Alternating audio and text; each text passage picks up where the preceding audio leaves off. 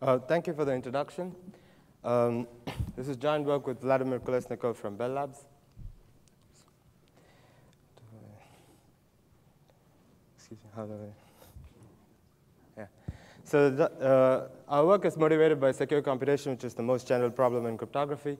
There's a major research effort currently, which is trying to move secure computation from theory to practice. The focus is not only on improving the asymptotic efficiency, but also on the concrete efficiency. And work in this area also addresses implementation as well as systems issues. In the last 5 years, there have been some tremendous amount of breakthrough results in theory as well as in practice. On the theory side, we have this amazing result which lets you to do secure computation with just constant overhead over an insecure evaluation. However, the breakthrough results of fully homomorphic encryption, we can even obtain secure computation protocols with optimal communication overhead for a broad class of functions. You can also use ORAM-based secure computation protocols to take advantage of the RAM model of computation, and you can also perform secure computation in sublinear time. On the practical side, there have been a lot of algorithmic as well as implementation level improvements for YAO and GMW-based protocols, and also a hybrid of YAO as well as GMW protocols. And the time results for implementing YAO protocols especially is very, very impressive. Now you can gobble an AES circuit in 637 microseconds. So in spite of the major interest in implementations and as well as these amazing results on the left side, we still don't, our fastest implementations on the right still make use of YAO and GMW protocols from the 80s, right? So one reason is that obviously maybe, in these theoretical results, the constants are very high. But maybe there's also a hierarchy of complexity or efficiency. Namely, the cost of FHE is and will probably always be by orders of magnitude bigger than the cost of public key primitives, and the cost, which in turn will probably always be by orders of magnitude bigger than the cost of symmetric key primitives, which in turn will probably always be by orders of magnitude bigger than the cost of just one-time pad. Right? So the topic of our talk, OT extension, is motivated by this difference in efficiency between public key operations and symmetric key operations. So in the first part of the talk, we'll give a more detailed motivation about OT extension, and we'll also explain the problem. So public key primitives such as key agreement or oblivious transfer are usually hard to implement heuristically. They typically tend to be algebraic in nature, so there are more and more cryptanalytic attacks. So the parameters have to be bigger, and they usually end up more expensive. On the other hand, for symmetric key operations like pseudorandom generator or hash functions, these are typically easier to implement heuristically. There are a lot of candidates, and the parameters are typically smaller, and therefore they're also cheaper in practice to implement. This is also backed by theory, which says that a broad class of public key primitives cannot be black box reduced to symmetric key primitives in general. In concrete terms, what this means is that we have a factor of 3 to 4 orders of magnitude difference in efficiency between public key primitives and symmetric key primitives. And in the particular case of symmetric key operations such as AES, which are widely used, Intel even provides an instruction set which makes them even faster in practice. So okay, we cannot do public key primitives from symmetric key primitives, but what is the next big thing? Maybe just with a few instances of public key primitives and a lot of symmetric key operations, maybe we can generate many, many instances of public key operations, right? So this is known as extension of a primitive, and we know that extending public key encryption is easy. And this proceeds by just encrypting the payload with the symmetric key, and then you encrypt the symmetric key with the public key. So you only do one public key operation. So this has had a huge practical impact on our everyday use of encryption. So this naturally raises the question, what about extending other public key primitives, such as OT, such as oblivious transfer? So recall in the problem of oblivious transfer, there's a sender with 2 inputs, x0 and x1, and there's a receiver with input r. At the end of the protocol, the sender does not learn anything, but then the receiver learns the sender input, which corresponds to a selection bit. So OT is a very fundamental building block in SFE. In YAO, it is used to select 1 out of 2 gobble keys in an oblivious fashion. In GMW, it's more intensively used, where you evaluate each AND gate in the circuit using an OT protocol. So we know that the cost of OT is significantly high. We cannot get it from symmetric key operations. But suppose we have OTs on short strings. Then by a standard application of pseudo-random generators, we can get OTs on long strings. So this is called OT length extension. The more non-trivial problem, which is OT instance extension, or just called OT extension, which we know is fortunately possible, we only need k public key operations like k seed OTs and an additional n symmetric key operations. And this will allow us to perform an arbitrary polynomial number of OT operations just using these k public key operations. Because we cut down on the number of public key operations, this has naturally had a huge practical impact on the feasibility of SFE, to the extent that all recent implementations rely on OT extension for efficiency. So Beaver in '96 gave the first OT extension protocol. The first practical OT extension protocol was given by Ishaq, Killian, Nissim, and Petrank, which we'll call IKNP construction. This was given in Crypto 2003. Later works have looked at improving the efficiency of OT extension in the malicious case, and also on improving our understanding of OT extension and when it's possible. So in this work, we'll improve the IKNP construction for the semi-honest case. We'll provide both asymptotic as well as concrete improvements. So in the next part of the talk, we will we'll describe Ishaq et al.'s construction of OT extension. In fact, we'll use Ishaq's slides from Crypto 2003 to do this. The first and the main step of IKNP is to do a reduction from n OTs to k OTs, but on n-bit strings. This will also incur an additional linear number of symmetric key operations. And then the next step is the length extension case, which we already saw before. So this allows us to reduce OT on long strings to OTs on short strings. And this will also incur another additional cost of linear number of symmetric key operations.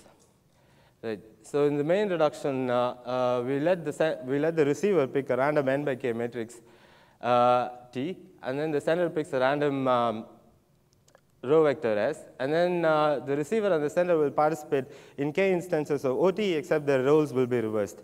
So in each instance, the receiver is going to pick two columns of length n, such that the first column of each pair is exactly the pair corresponding to the matrix T.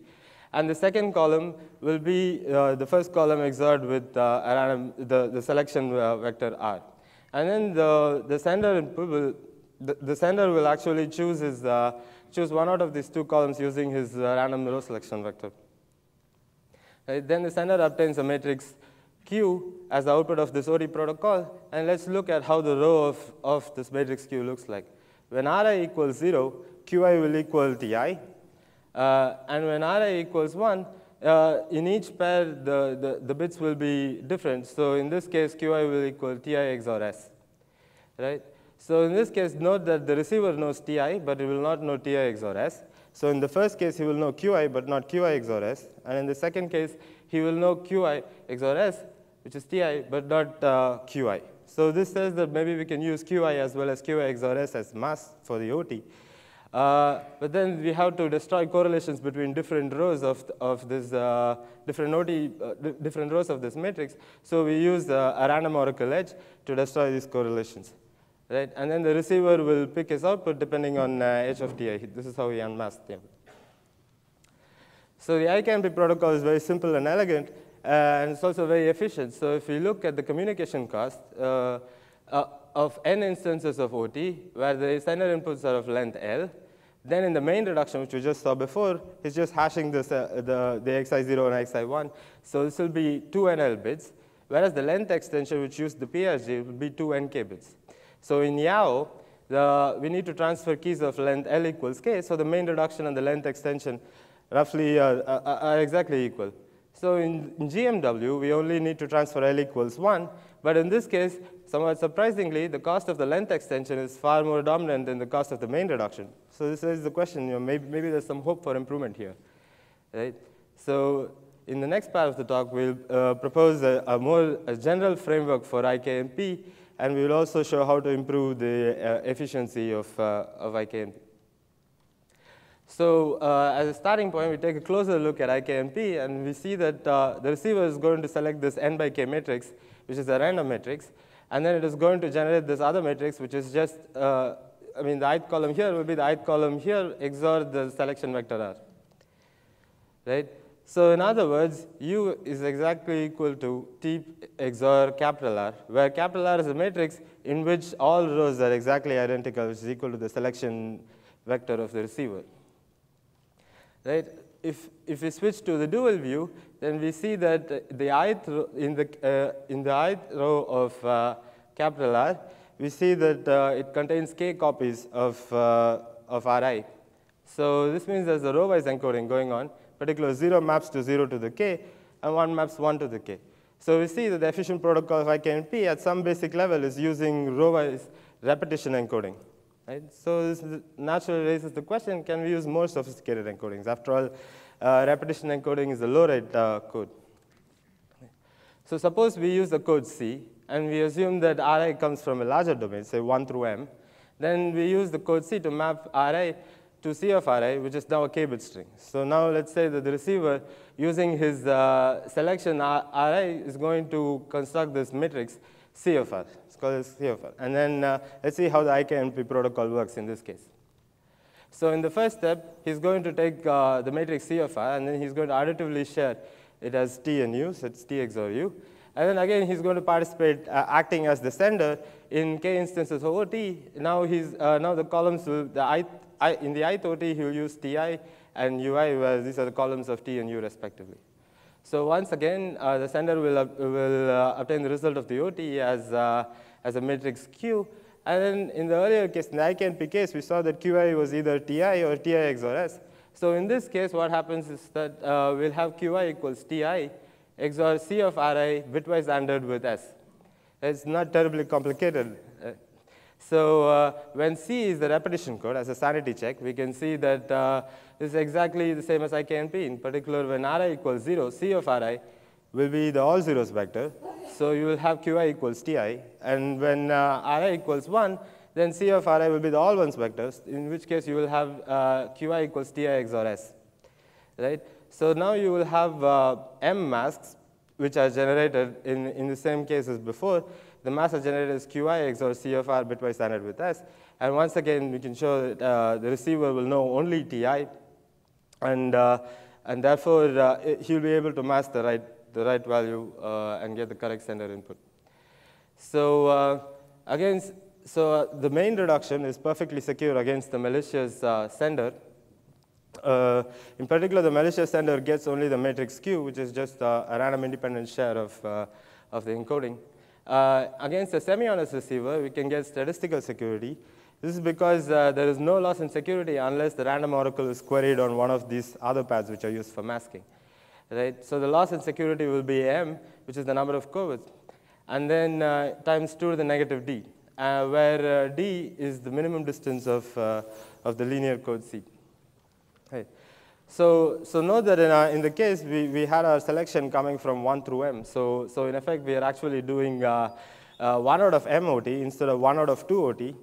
But then we increased the cost of the main reduction, which was 2 NL to N ML. Right? And then we use a standard transformation of 1 out of 2. I mean, we reduce 1 out of 2 OT to n over log m instances of 1 out of m OT or slightly longer strings. And this allows us to express the communication cost as a function of m. So now we have a free variable m, which we can use to balance the cost of the main reduction and the length extension. Right? So in concrete terms, if we use the Hadamard codes for encoding, this will have a minimum distance k over 2. And therefore, for this case, we can show that we can get a factor of 2 improvement for 1 out of 2 OT, and also for the resulting MPC protocols like GMW, even for the multi-party case, for k equals 256.